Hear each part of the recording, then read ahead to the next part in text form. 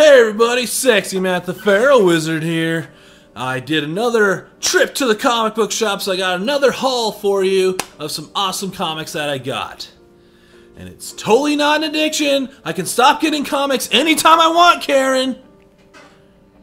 Anyways, I got a pretty big haul going here, so let's see what I got. First up, all new X-Men number 9. So it looks like you got Apocalypse. I believe that's his either clone or it's a reincarnation. I can't quite remember. Looks like he's gonna be going crazy. I've been enjoying all new X-Men, and I suggest it to X-Men fans.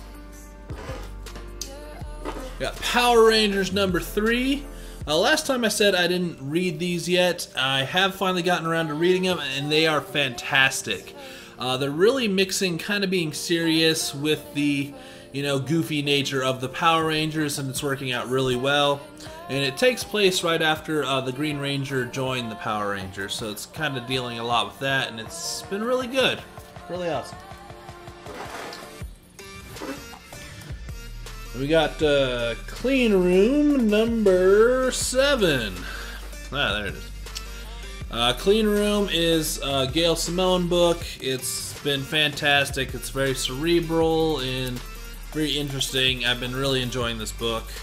Another highly suggested if you want to get something outside of, your capes and tights. And I got Nova number 6 and 7. Nova is just awesome. The best way to put it for people that don't know is he's kind of like the Green Lantern of Marvel in a lot of ways. Like the Nova Corps, which you saw in Guardians of the Galaxy, is like a intergalactic police force with powers, and Nova's about the same. And this Nova is Sam Alexander, which if you watched Ultimate Spider-Man, the cartoon, he's in that, and it's been really good. I've really enjoyed Nova. So we got Invincible Iron Man.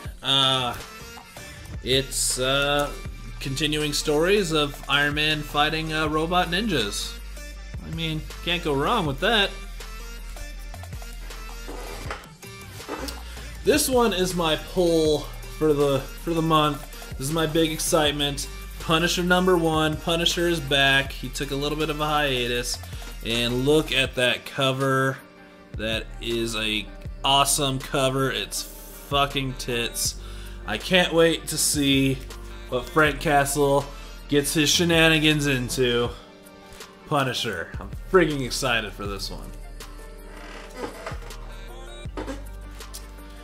International Iron Man. It's another Iron Man book dealing with more Tony Stark's past a little bit. This is only number 2, so there's not a lot to go off of yet. The first one is dealing a lot with some of his past, so they'll probably continue in that by kind of seeing the picture and the cover there. There you go. We got Grayson number 19. Dick Grayson's continuing exploits into being a spy in Spiral, and some awesome shenanigans. You gotta love Dick Grayson. Yeah. All new Wolverine number 7. So the last one kind of tied up a plot thread. So this is going to be starting a new plot thread, I believe.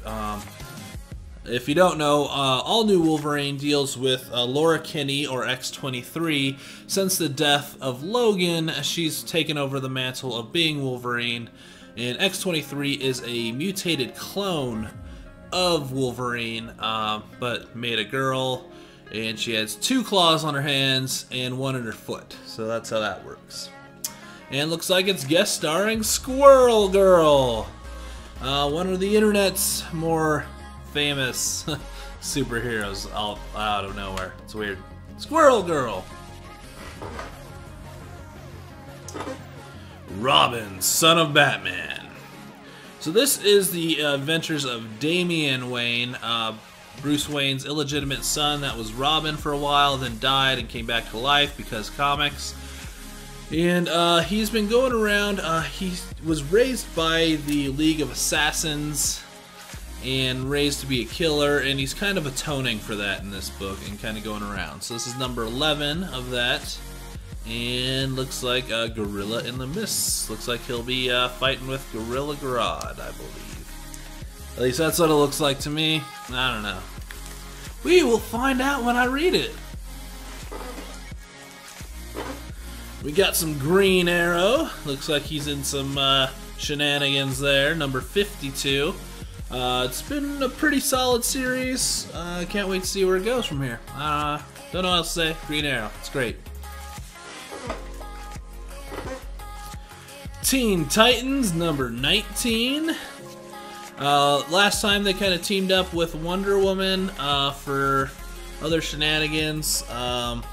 Like I said, this book hasn't been very good. I get it because it's got Tim Drake in it, and I love Tim Drake. Hopefully it gets better. I don't know. We'll see. And finally, Batgirl number 51. And she's looking all sad.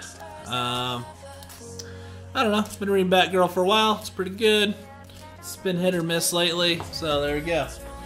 So that's my haul for this month of comics.